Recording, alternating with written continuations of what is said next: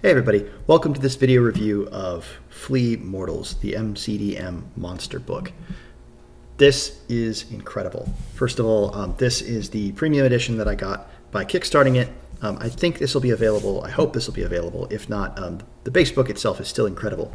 But as many of you guys know on my channel, I am doing primarily Shadow Dark RPG these days. But this, if I go back to 5e, this is the way I'm going to be running my monsters from now on.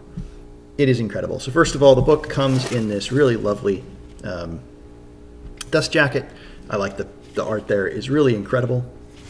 The art throughout this entire book is premium. They really went above and beyond. Not that I expect less from MCDM. Everything that they have done so far has been really, really incredible. But yeah, this is no exception. So as you can see, the book is this nice leatherette. They say that there were no monsters harmed in the making of this book, so it's, you know, sort of vegan leather.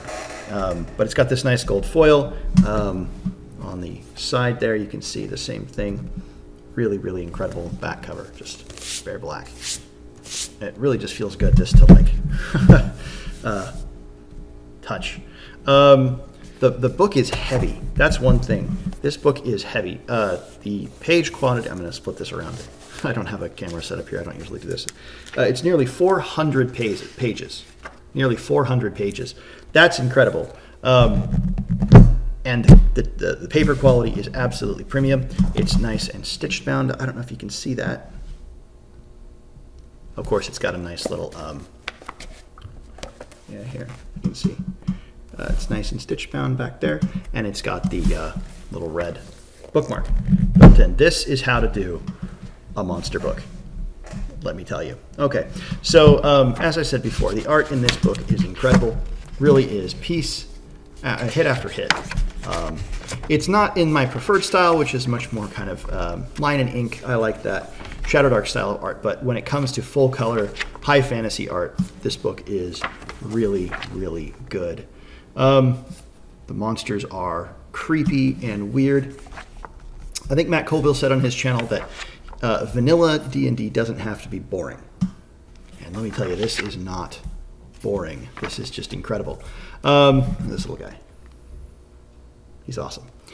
So the book is divided up into various sections. Of course, you have these, a lot of heavy 4th edition elements here.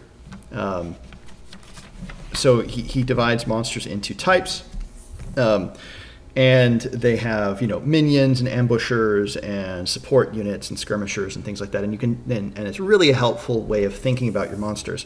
I wasn't a big fan of 4E, but those sorts of descriptors I'm absolutely a fan of.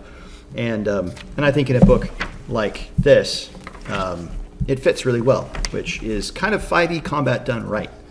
I'm sure that the new 5.5 edition of whatever is going to be great. I'm sure the art is going to be fantastic, and I hope that they learned a lot from the other editions. But this is what Wizards of the Coast wishes they were making. This book is incredible, and I really can't say enough about it. Now, obviously, there's a lot of stat blocks here. I don't have a high enough quality camera to show you a lot of those details, but there are so many monsters in here. So many monsters. Page after page after page of different kinds of monsters and then variations on those monsters. So you don't just get one gnoll, right? You get lots of different kinds of gnolls. You don't just get one kind of bugbear. You get bugbear channelers and bugbear predators and bugbear regulars and bugbear roughnecks. Right? You get a whole bunch of different types of chimeras, including chimera companions, say. That's another element that this book adds is companions. So if you want to get a particular kind of creature and have it be an NPC in your party, or sort of a companion, thing that follows you around, you can do that. And there's stats for it and rules for it.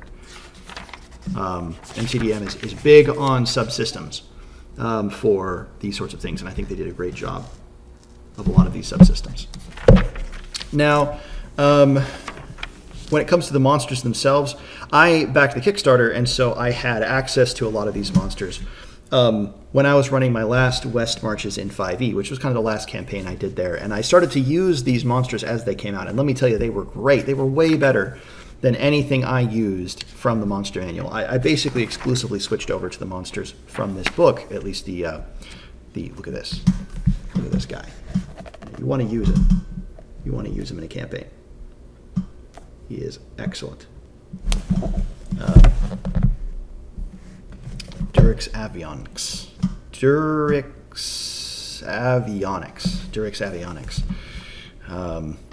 Forzantyralis. A lot of cool names. Because you got some dragons, you got to be epic dragons. And each of these dragons has a beautiful, full piece of art for each one.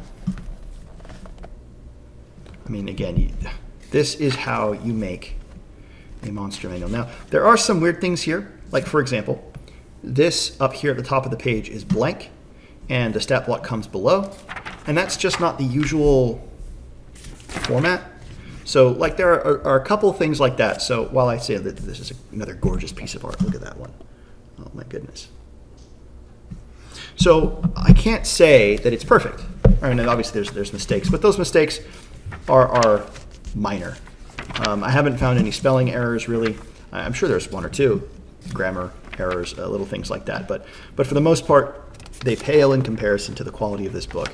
If you're going to run 5e, you got to buy this book. If you're going to run 5e and you're going to make it combat-centric. Now, I know that MCDM is making their own system, and I'm sure that a lot of the influence of this game, or a lot of the elements of this game will come into that. But when it comes to the quality, I'm going to jump ahead a bit. Look at this. Look at these worms. Look at this guy. You want to fight him. You want to bring him out. You want to throw him at your players. Here's a whole section on NPC stat blocks. Different kinds of humans. Human knaves, human raiders, human guards. And so for those of you who aren't familiar, the way that MCDM views creatures is it doesn't see them just as like, here's hit points, here's their base action, and then maybe they have some spells or something like that. But rather, almost every stat block in the book has some interesting actions, things that they can do in combat that make them really cool and interesting. So for example, this kobold artifacts. He has his basic armor class, hit point, speed that you might see elsewhere. But then he has a set of actions. He's got his multi-attack, which is great. He's got his chain hook, and he can do that. But if he uses that, then he can make an activate trap. And so he's got this 3 times per day activate trap ability. And these are his traps that he can activate. So yes, he is just a little kobold, and he's not that tough. He's got 15 hit points, 49 hit points and 15 AC. So for a kobold, he's pretty tough. He's a challenge rating 2 controller, which means his traps are really what makes him dangerous. Not his direct damage, but what he's doing to you in the combat in terms of your stats. This is not a boss monster exactly. He's a controller. But you might use him in combat. So he's got, in kind of a bigger combat, I should say. And he has this activate traps ability, which makes him more interesting. And all of the creatures in this book have something like this. A kobold legionary. Yes, he's got his multi-attack. But he's also got other things he can do. A shield bash, for example. He's got his gladius attack.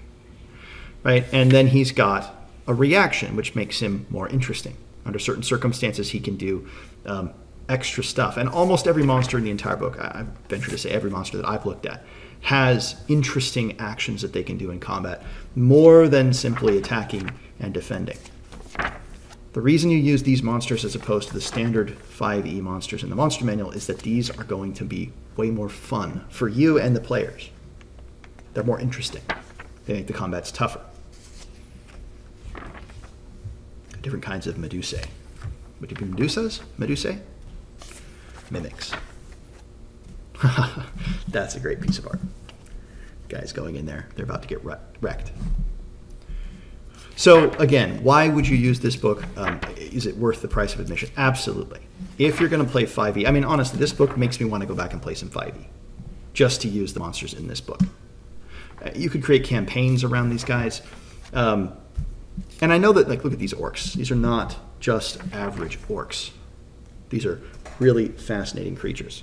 And they're going to make your game way better to use these orcs as opposed to the standard 5e orc.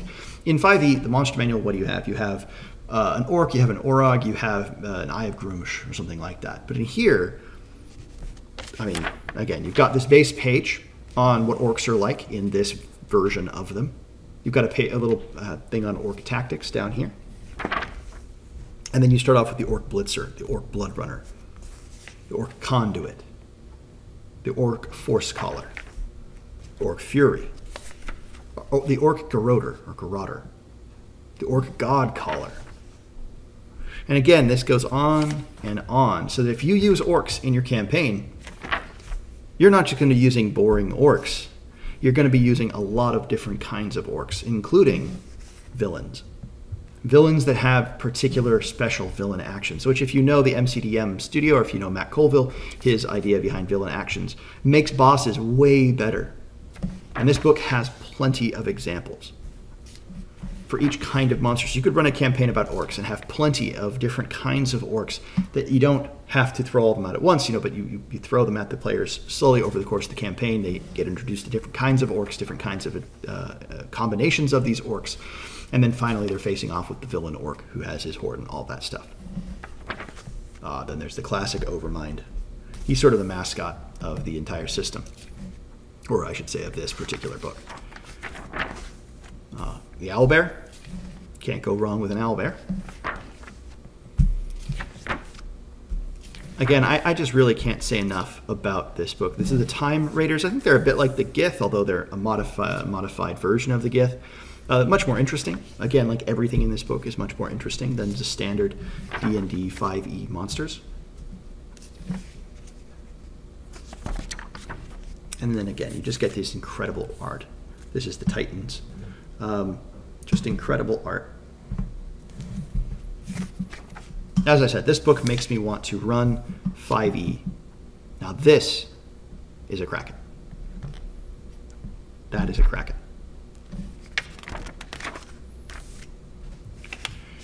So once again, shades are more interesting, zombies are more interesting, crawling claws are more interesting. You can have a crawling claw as a companion. Here's a lich, and then here's a particular lich, right? So you've got the more standard stat block, and then you've got a villain with its villain actions and a description of who he is and a bit of his backstory, and then a piece of art. If you want to show your players, you can show them.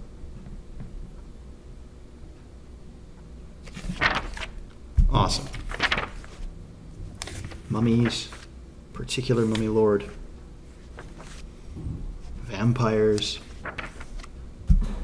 Really, really great work. And then this is again another really, really great piece of art, and also kind of not a mascot of the book, but I think this is the cover of the new other alternative book they're releasing alongside this, which is sort of an adventure set from level 1 to 20 for each of the major, or for a lot of the major monsters that they include in here. So you can have this sort of set piece battles built in a book full of set piece battles that you can build. You can play as one shot, or you could build two as over the course of a campaign. Count Rodar von Glauer.